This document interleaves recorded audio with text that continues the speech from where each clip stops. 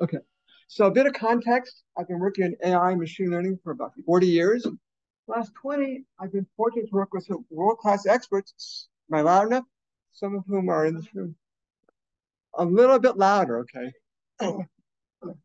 Lots of different world-class experts on many medical tasks that range from cancers to transplantation, diabetes, psychiatry, and so forth.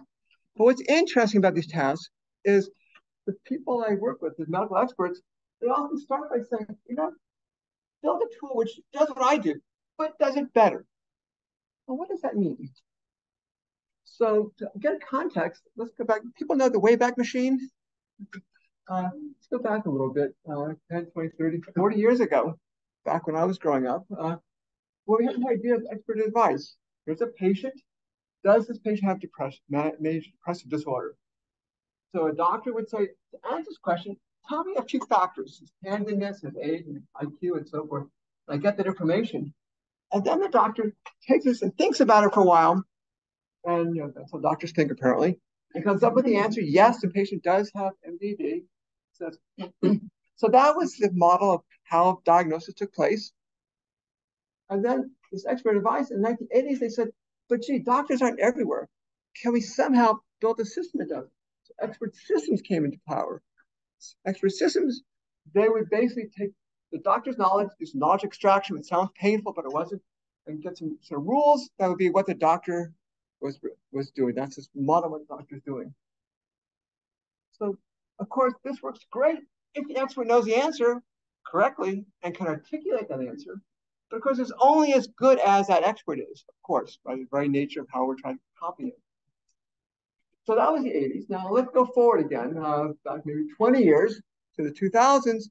And now, as you all know, this is a day when we talk about classifiers. So the same type of knowledge and produce the answer.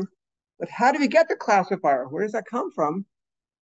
Well, we have historical patients, the same type of individuals, same characteristics, but now we have machine learning algorithms that produce a classifier that can then give answers. And again, I've got a whole talk about how to do this where people aren't familiar with it, but let me go on. So supervised machine learning takes knowledge bases like this and try to produce answers and try to learn classifiers from that. So the characteristics like what are the features being used, what's the distribution of instances I have to worry about. But also, there's questions of what is the outcome label? For example, a diagnostic test, the manic depressive disorder. Louder? I'm okay. And the other question, what are the true labels? What should the label be for this? So I'm going to talk about these 2 points. First, about what the labels should be. What does a true label look like? So one answer is, well, remember that do what I do. The doctor, maybe we should model what the doctor is doing. So here's the situation. Who has depression? Training time. Here's a bunch of patients characterized. And here's a doctor, the same guy. He says, yeah, yes, no, yes. That's the answer. We're done. Well, actually, another clinician actually say, I'm not quite sure. Maybe this wasn't the right set of answers. Give me 1 second here. And it turns out they're not universal agreement. They make some differences. So I said we should copy a doctor. Well, which doctor should we copy? Him or her? How do you decide? Maybe the old. So it turns out it's something called a kappa score. Who knows what kappa scores are? The kappa scores are the agreement. How much two different individuals agree on assessments about movies or about where to buy a house. Or in this case, with depression. Kappa of 1 means they agree completely. They don't like the same movies, they hate the same movies. And kappa 0 means you might as well flip a coin. The kappa score is about 0.32. It's not flipping a coin, but it's not that much better.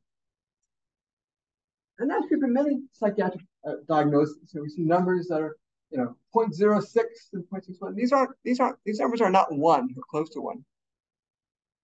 Or what about things that aren't so arbitrary? What about pathology scores? That pathologists look at a histological slide and makes an assessment. That's got to be really accurate. It has to be consistent. Kappa scores are 0.3, 0.46, 0.25. They're not the same. Different doctors give different answers. So now, which doctor should you agree with? Should you use the most senior, the latter, the one who read the latest medical journal? It gets even worse. there are examples where you say, here's a case, tell me your assessment on Monday, and the doctor says yes. And you give the same doctor, the same case, same information on Wednesday, and guess what? It's a different answer. So this idea of just using a doctor is problematic. Which doctor, and even what doctor on what day? So maybe do what I do is problematic. How do I make it better? Well, one approach is to have labels, these outcomes we're trying to predict. Because truth doesn't depend on a person, which is objective, not subjective. So let's have some objective criteria, which is unambiguous, where kappa looks like 1 or close to 1. So, so how would you do this? So let's give a definition. I'll say a label is objective if an instance of label is objective, if and only if there's an unambiguous way to determine or to verify its true value. So for example, hyperglycemia. That means the blood glucose is less than 3.9 millimoles per liter. And there's a measurement, assuming people can read the instrument, you have 3 doctors in the same, they all look at the same instrument and all say yes or no, unambiguous. What about being overweight? Clinical definition based on BMI, and you look at the patient's height and weight, and it's unambiguous. By definition, this person is overweight or not, based on simple, objective measurements that everyone agrees with. But what about this? If I ask people in this audience, does this person have a broken bone? Yes. So again, in many cases, even analog things can be unambiguous. Again, not always, but it does happen sometimes. So this idea of having an objective outcome is actually possible in some cases. So often there's some direct observations or some simple computation of those observations that gives you the answer. So if objective means observable, why are we doing it? Why do we need to learn a model that estimates a label? If it's just look up. Well, let me describe 4 situations where that's important. Objective labels now, objective labels in the future, and then objective labels in the future with an action, and objective labels best action. I'm going to go 4 of them. These are the important ones. Let's do the first one.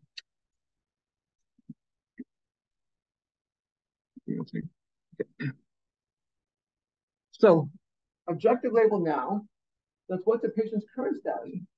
So perhaps there's an objective measure which is expensive or painful or risky, but maybe there's a predictive model that uses cheap, pain-free or risk-free models. So for example, adenoma is a colonoscopy, or you guess what that involves, which is expensive, painful, and there's some risk. And even if it's perfect, there's another tool called Pontiac, that's cheap, it's a urine test, painless, and it's risk-free. Are you quiet? Closer, okay. The online audience is talk louder. Okay. If I start being quiet, tell Bob. Okay, I'm gonna keep talking, and I'll try to project my voice to wherever these people are, and anywhere in the world. I'm facing east. So another example would be fatty liver. I'll let you guess what that device is for. But they can do a biopsy, which is expensive, painful, and risky. Or there's an ultrasound test. Again, companies in Edmonton have been looking at ultrasound tools for trying to determine who has fatty liver. And even if the biopsy is perfect, it's still a less expensive, a better device, better way to do it in many cases. So that was now. What about the future? What if you want to learn a predictive model? Because I need to know now what a patient status will be later on. For example, what is this patient's weight in 30 days? Well, I can measure in 30 days, but today, on February 8th, I don't know what it will be, but when it comes around to March 9th, I'll know the answer. Or maybe so it's A1C. For a person with diabetes, we can try to compute the blood glucose values. Or maybe the best depressed inventory in 8 weeks. These are things which are objective measures, but I don't know them now, but I want to make decisions. So this is objective label in the future. There's also, when I include the action. So what if someone's weight in 30 days? It was on the paleo diet. What's someone's A1C if there's a specific diabetes regimen with correction factors and carbohydrate ratios? Or what if someone's BDI score in 8 weeks if they take an SSRI, selective serotonin reuptake inhibitor.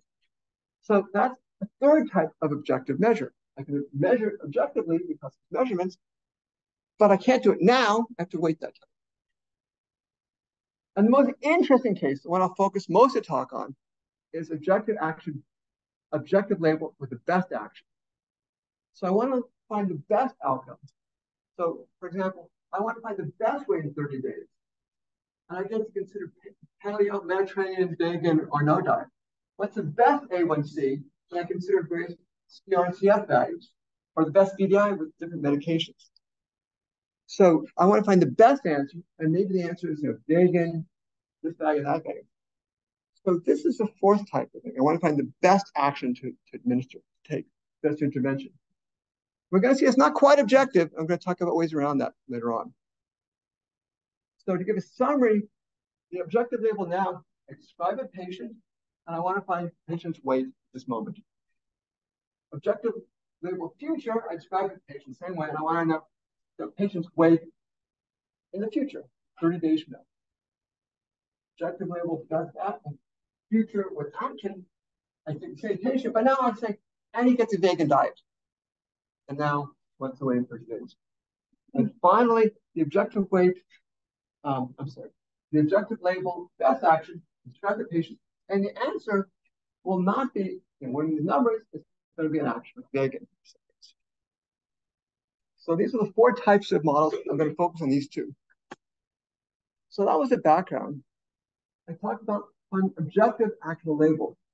Second part talks about objective. Third part talks about actionable.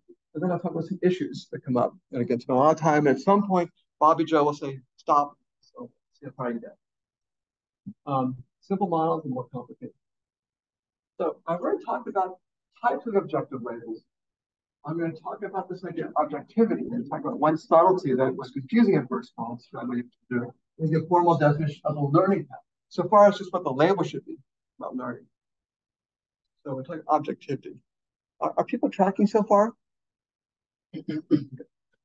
Objectivity, I gave this definition, is an unambiguous way to determine its true value, independent of the observer, as opposed to non-objective, judges based on an interview or human's interpretation. So I talked about this being objective by being on the device, or obvious measurements to look at sometimes. But what about this case? Patient self-reports for back depressive inventory. So why do I call this objective? It sounds pretty subjective. It's patient's answer. And let me address that point now. Let me contrast two similar statements. One is, does P equal NP? That's the answer. And let me contrast it with Russ says P. I'm Russ, by the way. So P equals NP. Did Russ say that? Different statement. This one, after decades of research, you don't know the answer. This one, you knew it just on the microphone. What about the veracity of Fred is sad versus Fred said Fred is sad? Well, this could take a psychiatrist, take analysis, and this is, again, just a microphone. Clinicians. So I would say if you have 1,000 or 5 different psychiatrists look at the same patient, and the patient says, I'm Fred and I'm sad. Did Fred say he was sad? So anyone who knows about the SOAP model, objective assessment and plan, this is exactly backwards what they say. I'm talking about clinician objective. The patient might be subjective, that's not the issue. Do 2 clinicians agree what I'm talking about objective? Okay, yeah. The patient might be towards sad. Of course, he might be lying, he might be, yeah, I agree. All those issues come up. But right now I'm saying this is clinician objective. So, what are the 2 labels? Well, we could use diagnosis, but forget that. Let's talk about objective measures like the BDI score being bigger than 10. Again, that's a scale, an assessment. Patients fill it out. People add up numbers, and you get the score, which is 0 to 30 or something. Bigger than 10 means yes. By definition, by some definitions, this could be depression. But let's just talk about that. That's an objective measure. Doesn't take a psychiatrist. It takes just someone who can add numbers, and we all can do that. So formal definition goes pretty quickly. I talked about just what the label should be. I'm a machine learning guy. What is a learning task? Well, the learning task is a model. It's something that takes a description of a patient, a label, and I'm looking for a function that's an approximation to that, which it's somewhere. Maybe I'm trying to minimize the L2. That would be what this measure is. I want to minimize that for the objective label in the future. Same idea. Everything's the same. It's just now I'm looking for a value in the future. Again, different f. I want to find an f hat that's similar to it. No surprises there. For objective label future with action, same idea. But now there's patient and an action label. And there's also a set of possible actions to consider. Again, I'm trying to minimize the L1 loss or L2 loss. Same idea though. People tracking so far? Now for the fun part. What about 4 models? I've given 3 of them. Now for the exciting part. What about actionable labels? This objective label for best action. Let me talk about that. Let me first motivate it. Great, we're done. We have a diagnostic tool, a tool which determines an objective way if someone has depression. We can use this to produce a label training set to learn a model that diagnoses novel patients. Done. Well, maybe. Now what? Patient has depression. What do you do? Well, you give us an SSRI, an SNRI. I don't know, you give ketamine. People heard about ketamine in the news these days. There's another treatment. Or maybe there's therapies. Cognitive behavioral therapy, electroshock therapy, and so forth. Also, other therapies. Which one should you use? And it makes a difference. Different patients respond. It's like about 50% response to any single antidepressant. And it's often 33, 1/3 for other types of treatments. It's not obvious. Just saying someone is depressed doesn't say what you should do about it. So I talked about finding the true values of the labels, but what should and should be objective, but what should the label be? Why am I asking about MDD if that doesn't say what to do about it? Why does that matter? Let's switch it. Let's talk about treatment. Let's try to find the best treatment for the patient. Let's try to find the patients for whom SSRIs are the right treatment. So what treatment should we give? Well, there's our 3 patients again. And there's a clinician who says, I know I've been doing for years SSRIs and cognitive behavioral therapy done. But guess what? Another clinician might say, maybe not. But again, not agreement. Same situation we had earlier. The fact that they have a range of treatments, doctors are, they're trying hard, they're conscientious, they're hardworking, but they don't always agree with each other. So what should we use? In the same set of questions. So one thing we could do is say, imagine we include patient in treatment and we knew the BDI score. Imagine we forecasted, imagine a predictive model that told us the BDI score in 8 weeks. Because we're still not done. But now imagine I'll find the most effective treatment. And imagine I consider, look at that animation. What if you had, I know it's not. What if you had, and imagine we could solve selection bias and counterfactual. Imagine we could do that. We can now say, what is the score for this patient with CPT? It's 14, by the way. And 6. So we can do the counterfactual outcomes. And now, what's the best treatment? What's the label? Oh, I want to use the one which has the lowest score. SSRIs and CPT. So if I could solve counterfactuals and selection bias, am I okay, Bobby Joe? Okay. Then I'm laughing. Now, why did I say SSRI? Well, it's because 9 is better than 14, but for the lower value. I know that. So I need to have some way to say, I wasn't trying to find the highest value, I want the lowest value. Give it another example. Do people know comic book guy? Simpsons paradox. So imagine one of his weight in 8 weeks. And I got various different diets I could consider. I can look at the weight that comes after that.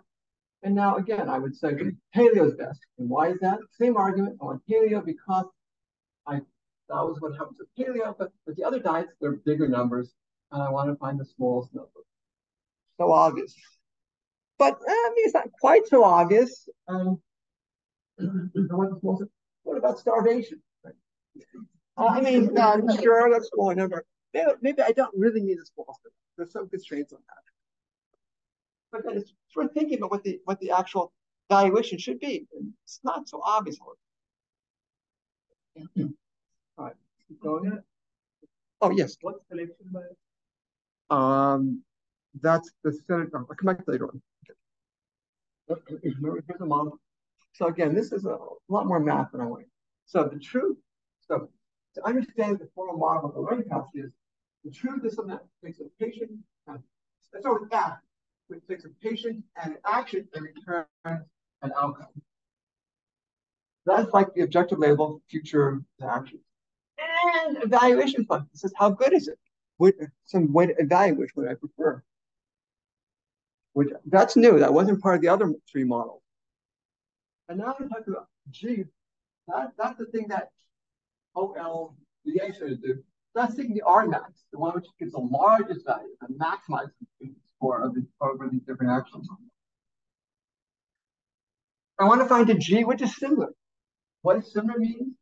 It means that the G hat that if I look at the best I could possibly do, that's what G was, the R max, and I look at G hat, I want the difference of valuation to be small. I want that to be as small as possible. I want to minimize that. Now, people who are squinting at this and paying attention realize that this doesn't depend on G hat. The way to add take a minus nothing, so I want to maximize the score. But again, it's just fun with an algebra.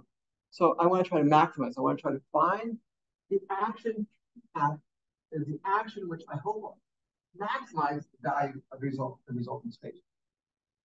All the RL people are nodding because they've seen it 1,000 times. I know. This is sort of the model. And notice that this G function actually depends on the valuation function instead of the set of options as well as the truth, but we're going to talk about the valuation function. So, back to comic book guy, got three options. Y sub A is the state that happens is a patient's true weight based on just age, sex, and age, but it's died after 8 weeks. And so and the evaluation is I start at 240. I want to make this as large as possible. I want it to lose as much weight as possible. What's the best action? Well, again, in this case, if I know this information, I want to get the largest value. And any guesses here? People didn't read the slide a moment ago. You can find largest numbers. Paleo is right. Okay, so good, we solved it. Except question of where I get the other values. No, I was going to ask where you got the actions from. Aren't there an infinite number of things that you could have made this guy do? Well, that's one input.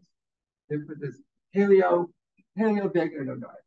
You want to change it? I mean, if you have 7 other actions, you put them also. We'll talk about larger sets in a moment. Other questions? Comic book guy.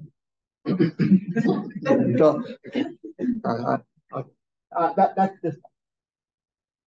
So now there's a problem, of course, which is why would you prefer? So now imagine we had a predictor which wasn't quite perfect. This is the truth, but this is the prediction we got. I think that K will be 252 and 220 with Bagan and so forth. And now that's the valuation that would come from that. So now if I use that valuation, I'll choose one that I think is the best. So which one has the largest value? Yeah. Okay, because that's based on an inaccurate decision. How good is that? How much do I lose from the best? Well, the best is actually based on this because that's what it really is. So the true value of using vegan is based on the true function here. Our decision was based on the wrong function. And so the true value is 5. And notice that's 10 worse than you would have done had you used K. Make sense? Okay, so he thinks he's gone away. Then I tell that. I think this is just what I just said a moment ago. I want a function which the true quality. All right, so this is just repeating what I said earlier. So let me go on. So that was a simple example. So two examples to show what I mean by best action. Now, it sounds good, but there are some problems. First, one issue is not trying. So this is what happens if he uses the treatment SSRI, and this is a score of suicidal thoughts, a self-assessment in 6 weeks, whatever it is. But notice, if you don't know that for psychiatric disorders, there are many different measurements. There's suicidality, there's pleasure seeking, there's anhedonia, and also some medications have side effects like weight gain. So this could be the answer. This is a label I get from objective fact. Remember I said it goes to some domain, Y, but it doesn't have to be a real number. It could be a triple numbers or a dozen numbers, or it could be whatever. It could be. So that's the three answers for SSRI. So here it's a matter of three values. In general, treatment is going to involve drug efficacy, side effects, cost, the time it takes, and so forth. So now, if I look at other, again, imagine I solved selection bias, solved counterfactual. I can now look at the outcomes. Use ketamine, SSRIs, or CPT. These are the outcomes. Which of these is best? That's why we have the evaluation function. So we can now talk about how to evaluate that. So I need to compare, I need to compute the values, compare these. So John, you asked John, he said, what do you want? He said, I hate suicidal thoughts. And that's 3 times worse than pleasure seeking. I don't care about weight gain. So that's his function. Let's go look at 3 times this plus that, and just ignore this over. Okay, that's what he thinks is important. So he would say SSRI. That's what I prefer. Based on John's valuation function, that's the preferred treatment. John's mother said, they're all these be bad. Just add them up. And so, what would John's mother think is the best action? Which one of these has the largest value? Ketamine. So, notice the issue is not the true value. These are, imagine I solved all the problems. I have the correct model of the world. So the issue is not getting this wrong. It's just whose valuation function are you using? That makes a difference. And does here, does in general. That's critical. What treatment should I prefer? It depends on what your preferences are. One, an easy-ish machine learning question is, what's the state of the world that happens if I do this? But the other question is, how good is that state? And despite what many people say, that's not a machine learning question. That's whoever gave you the problem has to specify, this is what I mean to be good. I have lots of discussions with my medical collaborators. Says, Russ, you tell me what I want. No, I don't see the patient. I don't administer them. You tell me the evaluation function. That's on you. Again, life and death decisions, dollars, quality adjusted life years, also to measure. It's got to be objectively computed. Remember, I'm talking about objective measurements. It should be real. So if it's nominal, Canada versus US, I'm going to compare. The vector, I can't compare vectors. It's got to be a number which is total ordering, like real value. It's not learned.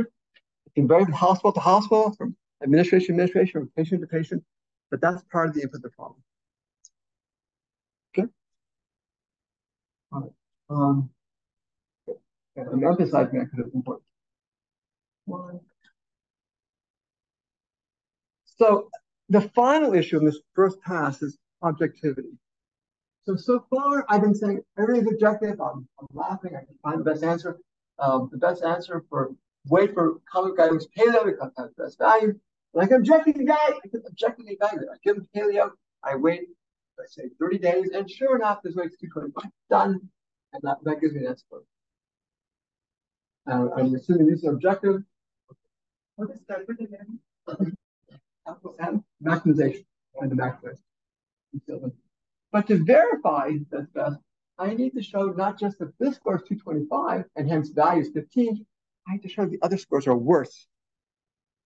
How do I do that? Well, I don't get to see them, right? The Mr. Common Book guy actually got this treatment, not the other ones. Oh, So there he is. Which one's best? I know 225. We know that. We know these other ones.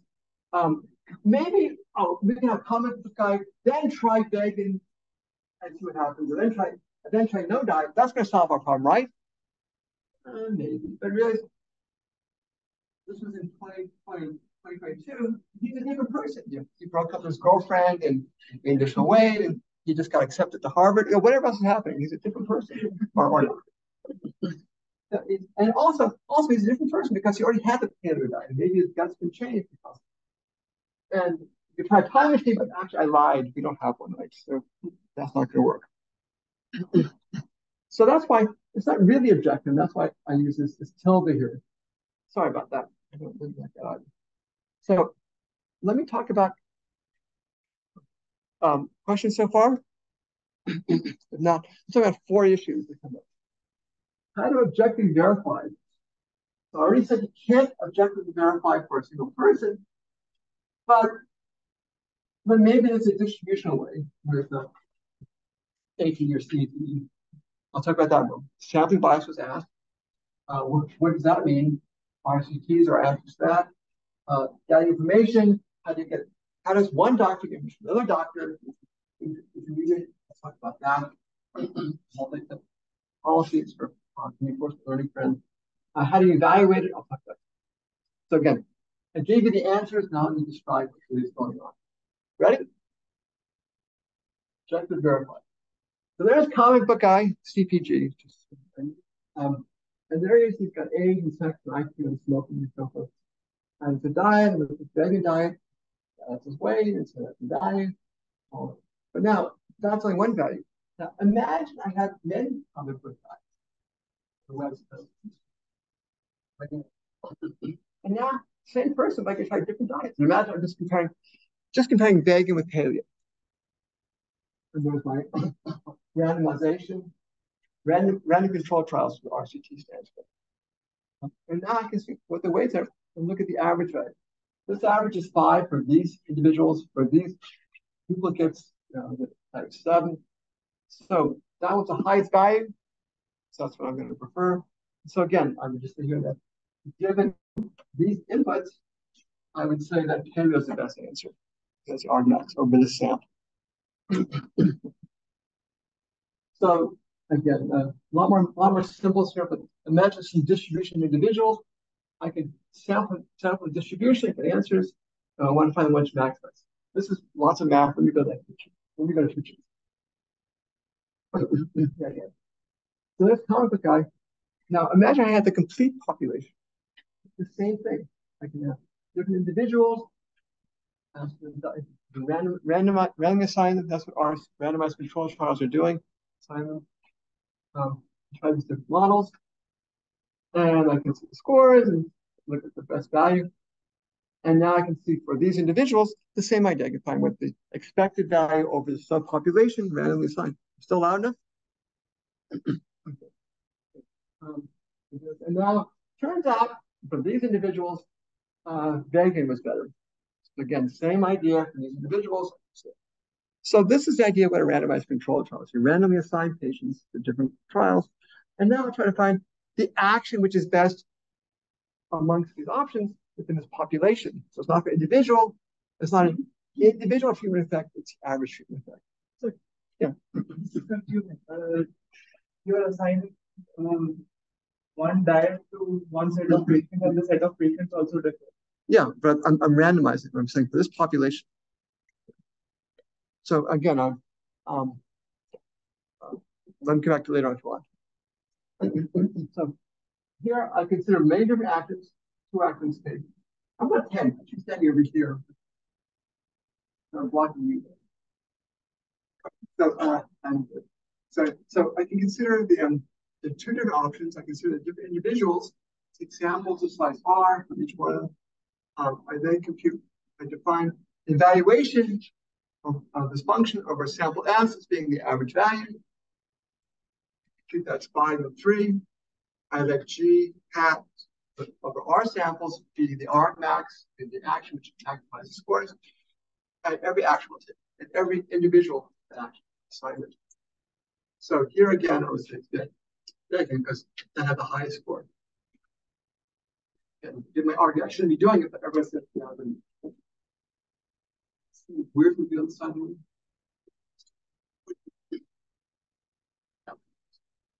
and a little bit of math, just pointing out that everything.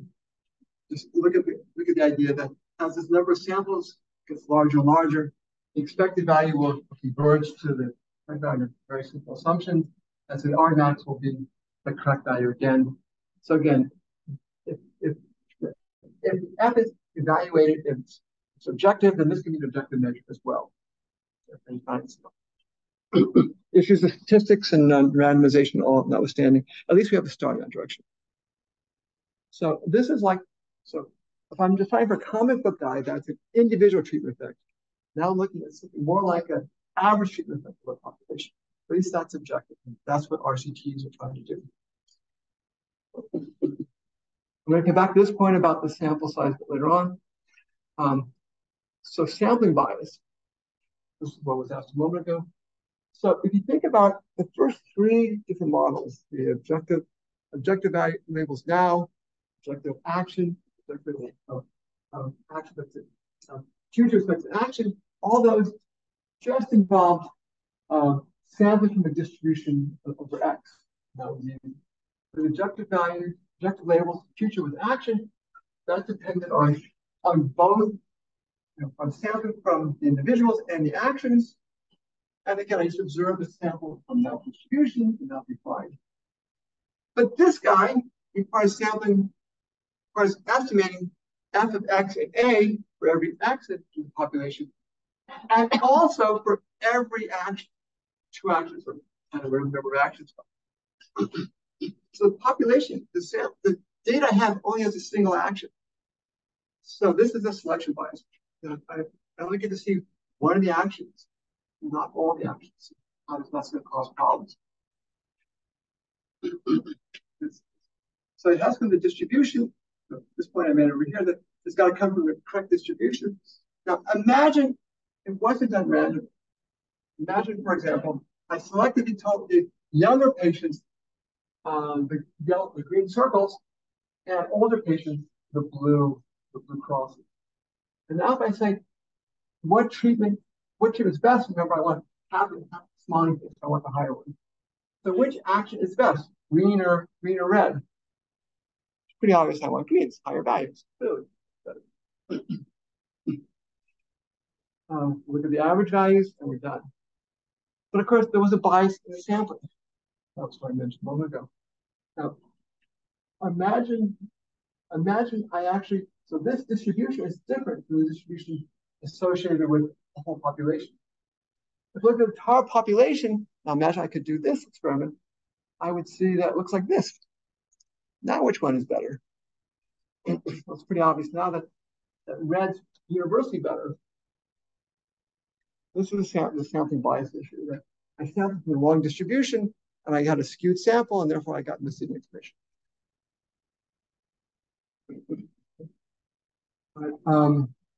I should speed up, so I'm trying to run out of time. So that's why we have our randomized control trial, so I don't skew the sampling. Multi-step actions, information gathering, and so forth. So again, the truth is defined this way. So right now I'm saying every person take that. I want to say, for example, if they get the answer, I want every patient to get needed. And I want the average quality of all the options to be as high as possible. So they are back to that. But now, what about different situations? What if, for example, can I consider the possibility that paleo is better for men, but vegan is better for women? I consider that possibility. And so it'll be like I ask about sex, and I make decisions based on male and female. So in that case, same thing I had earlier. I've got a bunch of actions. For every action, I consider the options. So here the actions give everyone paleo, everyone vegan, or run this procedure. I'll make a split first based on sex. And now I can get the same goal. I just look at the average score of this. And once again, I take R max. So again, you look at this, and here you would say actually the best action is in fact this policy, non-trivial policy. So that's one example, a trivial example of many steps. But if you imagine Looking at pathology reports or imaging scans or genetic testing. A doctor has to make the decision, but he needs information to make that. And it might not be asking to infect the person. It might be a much more elaborate, also time and energy. To rule in diagnosis or treatments. So it's like a policy. I'm running out of time, so I'm going to move faster. You got many steps. Again, realize that I talked about having the objective label FA or future of action having measurable values. You can use that here to make decisions. Language fast. So how do you imagine a diagnostic test where I first do a diagnosis, and then depending on the outcome, if the diagnosis says patient is healthy, then I stop. If the diagnosis says person needs to be treated, I then do a treatment. So there's three options: either the diagnosis and outcome. So, and here I'm assuming the treatment's 100% accurate. Give the treatment, the patient's healthy. So I can talk about the outcome of this process as being either the diagnosis was negative and the patient was still fine, diagnosis was negative and the patient was sick, or the diagnosis that was positive and the patient was fine at the end.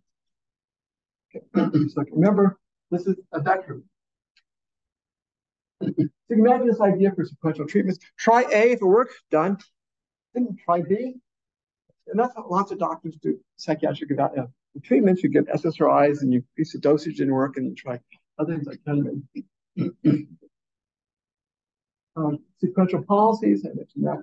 Or maybe you do a screening test for a mammography first, and then if that's positive, you then do a more invasive biopsy, and so forth, new treatment if necessary.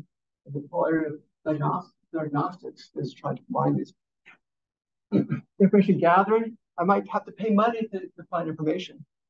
And maybe I have to get information and then find the treatment decisions and so forth and try things out. So again, what about a doctor who I do a genetics test, find a gene test, and then depending on the score, I then do a pathology test and have to go to a pathologist, or maybe an MRI scan, and then do treatments out. The radiologists in the room, pathologists. So again, I'm going fast, but it's intermediate, but I can still talk about a policy.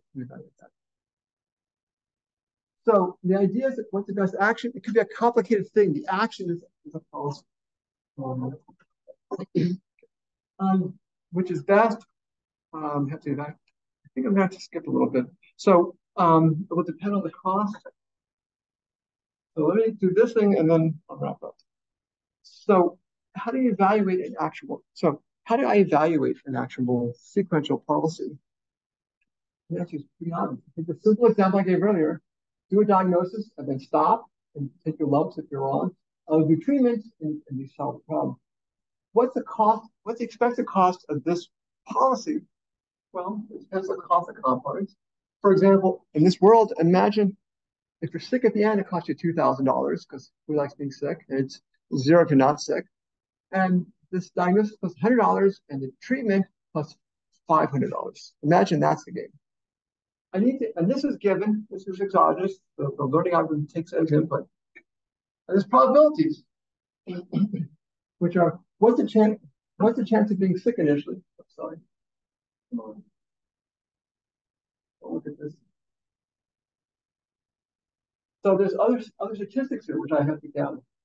Did you do that? So what's the cost of this policy? Again, I'm going to go fast because it's pretty straightforward.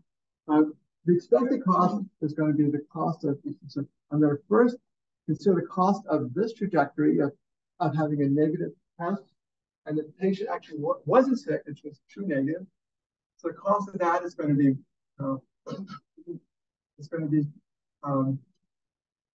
it's the cost of being sick, so 0.4 times 0.4 times the cost of chance of staying sick after of the person who's detected to be sick actually was sick. Is healthy, sorry, negative is healthy. So it's 0.4 times 0.9, and the cost of $100. And this other trajectory goes fast. Slides will be available. That's $2,100, and the cost. This other one is $600. So what's the expected cost? It's going to be the chance of This feature is 0.36 times 100, 0.03 times 100, 0.61 times 600, which you all know would be $465. Mathematical.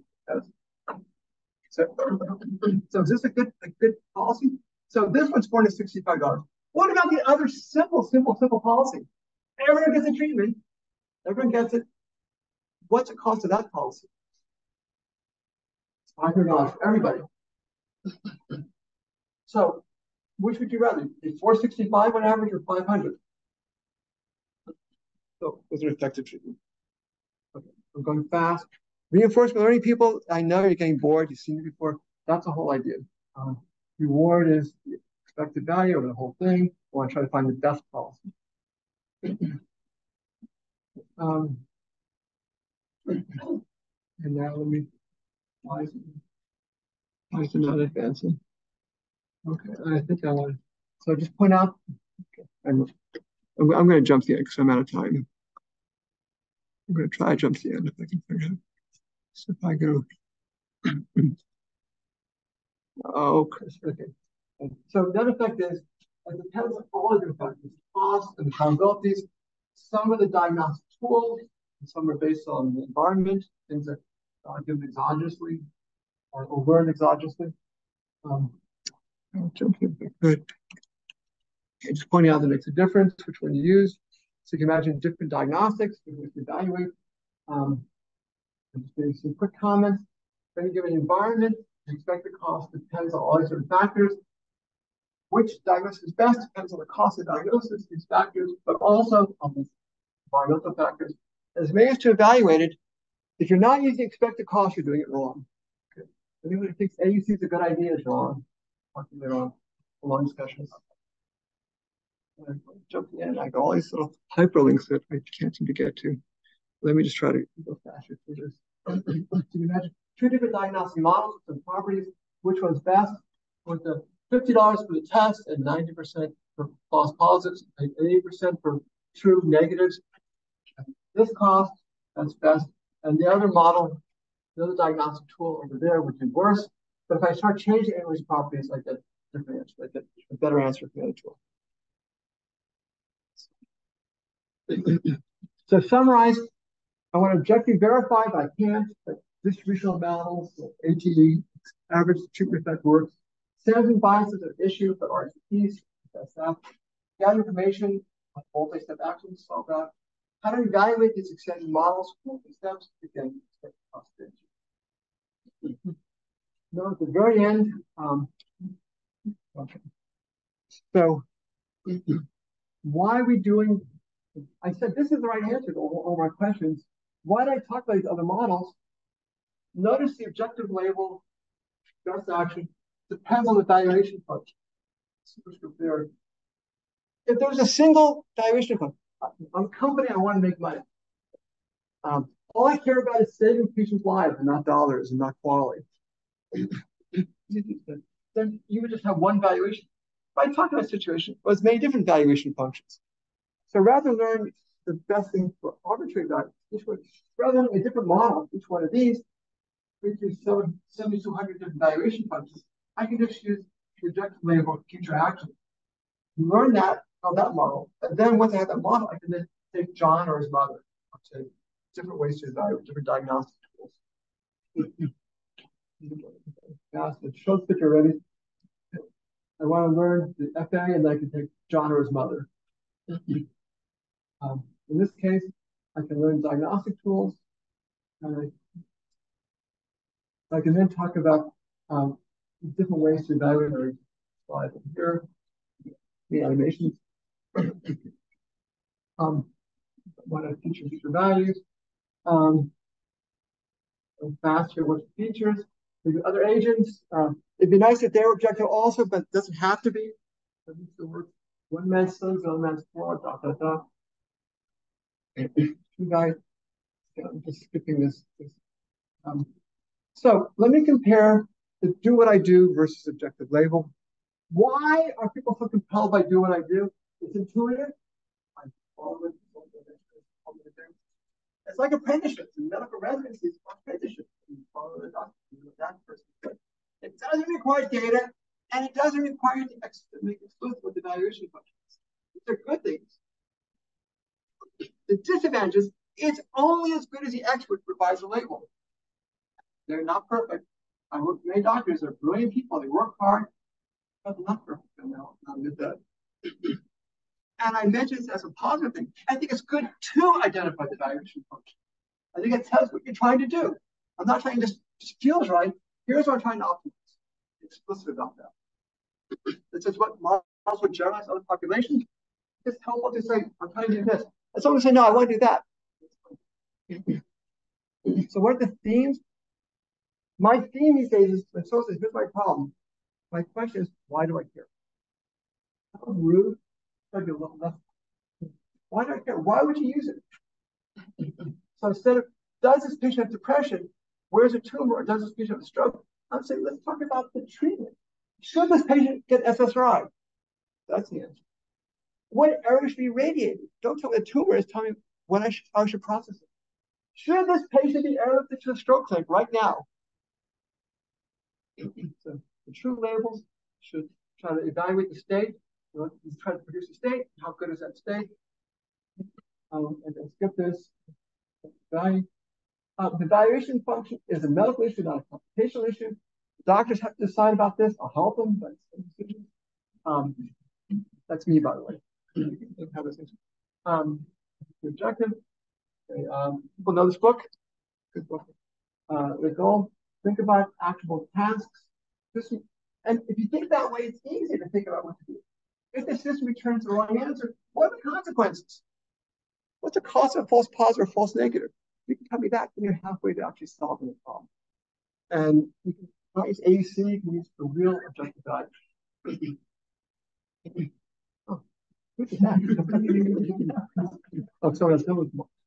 So if only verification of prediction is matching a specific action, and there's no other way to verify it, then it doesn't affect the world. You're probably asking the wrong question. If the prediction doesn't inform an action, then why bother? That's why I want to be objective. That's why I want to be actionable. That's how I can do a bit better. Okay, final slide. Thank you for all my wonderful collaborators and medical doctors and other colleagues, as well as my students, as well as my colleagues at Amy. Great guys. It'll be fun. It'll be fun to play with you guys. That's a question. Well, I pointed out, I talked about a few things. If you're interested in patient-specific treatments, I'll give my thoughts right after my presentation, as well as the front. And I think I will end here and wish everyone Lashana Tova for anyone who's knows what Lashana is.